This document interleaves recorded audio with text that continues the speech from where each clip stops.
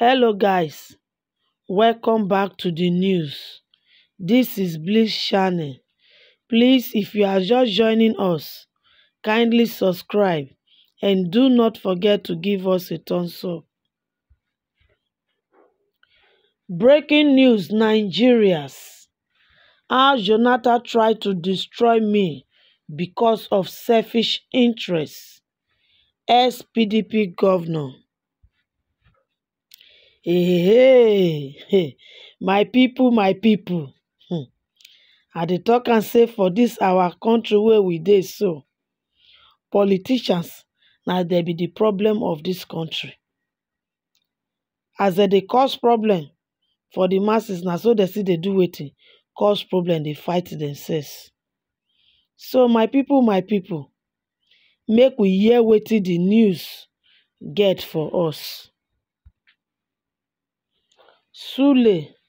Lamido, wey be the former governor of Jigawa State, come tok say the former president, wey be the person of Goodluck Jonathan, he try to destroy his image and of his two sons because of his own selfish interest.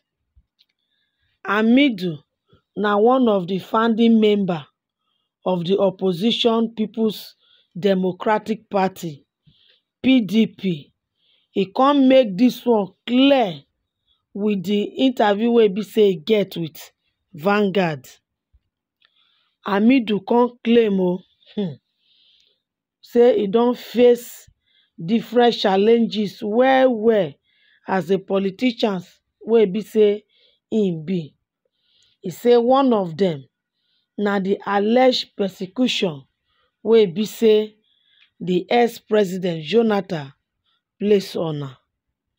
E come make am clear the former president Jonathan come even do wetin, take am with the two children go court, come carry allegation put for their heads say dem be thief.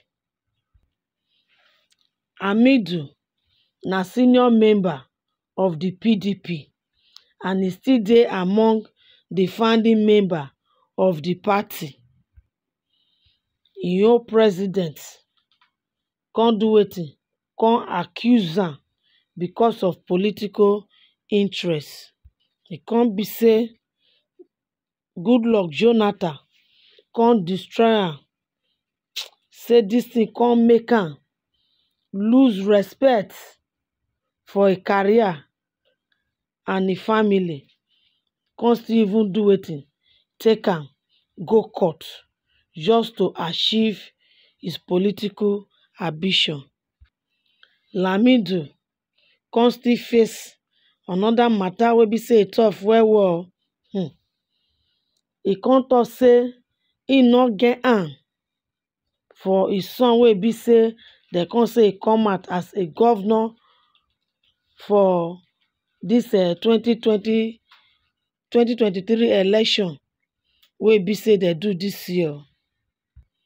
He come even swear to Allah. He say na for Facebook na e take see say e pikin dey come out for the governorship, for as a governorship candidate for the 2023 election for Jigawa State. But the truth is that people go must talk. Even with the way be say e don defend himself, he say people still dey do wetin, still dey go around dey talk wetin dem feel say dem know concerning the whole matter. Say na im impose the child, na im push im pikin make e go do wetin, make e go contest for the governorship election. And with this one now, because of say na im push im pikin, people come still believe say na im make am do wetin, na im make am lose because of the bad name wey e don already get. This thing pain this man well to the ex ten t that come dey say whether head or tail, dem still dey do wetin, dem still dey condemn am. say pipo no dey see the contributions wey be say im don dey make right from 1979 for the House of Rep and wetin e pass through in terms of humiliation, persecution and suffering. And dis thing pay Lamido well well. So you go see say for dis our country wey we dey so, politicians dem dey do wetin? Dem dey stab themselves. Dem dey know how problem take dey start, but dem no know how e take dey end. You see dis kind matter wey be say e don dey ground since years ago concerning dis Sule Lamido for Jigawa State. You come see say the thing don dey do wetin? E don dey rub his sons to the extent that say dem no fit even do wetin? Come out, come lead as leaders again. So my people, make we dey be careful the kind of life wey we dey live. Make we not live life wey be say e go come stand as a stumbling block to our children in future.